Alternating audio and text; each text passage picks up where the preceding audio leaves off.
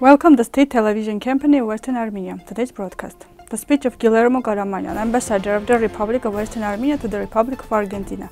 Armenian St. Sarkis Church in Tigranakert will be rebuilt. State TV and radio channels in Uruguay will cover this topic. Baku demolishes the building of Artsakh State University. Unique exhibits from the collection of Yerevan History Museum were presented in China. Eastern Armenian at the Defense and Security EUROSATORY exhibition.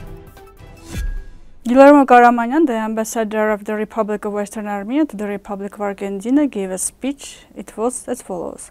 We all know very well that the Republic of Western Armenia is a state for global geopolitics, which, after being recognized by the world in 1920, appears on the international arena and throws the invented geopolitical order into crisis.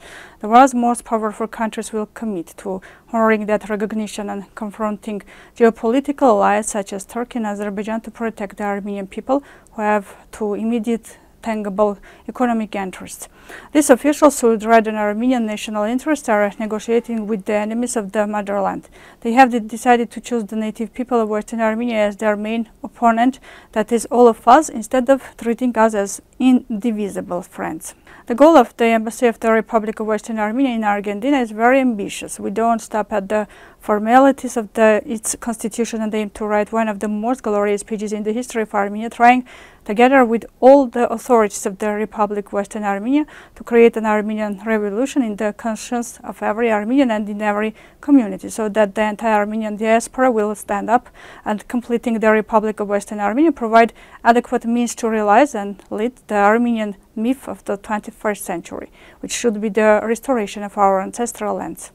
Dr. Guillermo Karamanyan, ambassador of the Republic of Western Armenia to the Republic of Argentina.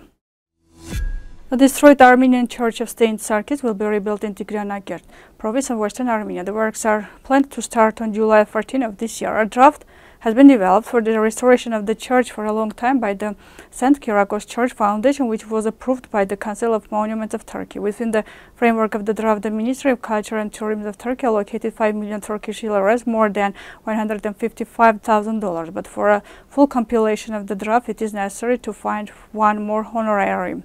It is worth reminding you that the church was also damaged by the strong earthquake that occurred in Turkey on February 6, 2023. The House of Representatives of Uruguay unanimously, with 74 votes in favor of the 74 deputies present at the session, adopted the draft law declaring April 24 as the day of remembrance of the genocide against the Armenians. And the state TV and radio channels undertake to address this topic simultaneously on April 24 every year from now on. We learn about this from the Facebook of the Embassy of Eastern Armenia in Uruguay. The Member of Parliament highlighted the importance of the adoption of the law in terms of condemning crimes against humanity, thus preventing their recurrence and rejecting denial. It was noted that Baku carried out the forced deportation of 120,000 Armenians from Artsakh, Nagorno-Karabakh last year with impunity and continues the cultural genocide even today. The Member of Parliament also emphasized that it is a matter of pride for them that Uruguay was the first to recognize the genocide committed against Armenia, and now it is becoming the first country in the world to legally oblige the state TV and radio channels to address the topic simultaneously on April 24 every year. After the complete depopulation of Artsakh on November 23, 2023, by the decree of Ilham Aliyev, the University of Karabakh was established, which should operate from September 2024 in the city of Tigranakert in the building of the Artsakh State University. The academic platform monitoring of Artsakh cultural heritage warns that construction works are underway and the entire facade of the building is covered with decks. All the cladding of the building that was done during the last renovation of the building has been removed. The inscription State University of Artsakh in Armenian has already been removed from the main facade. It is likely that the inscription "Know Wisdom" and "Wisdom Know Many Languages as Genius" will be removed as well.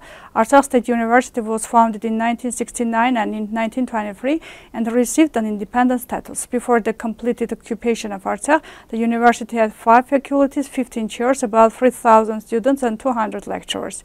The library of the university had more than 100,000 pieces of literature. A publishing house where the periodical scientific bulletin Armenian Science Journal, University of Artsakh were published. The monument, erected in memory of 75 students who died in the First Artsakh War, was placed in the yard of the university. The exhibition titled Flowering Pomegranate from Land of Noi was opened on International Museum Day in China.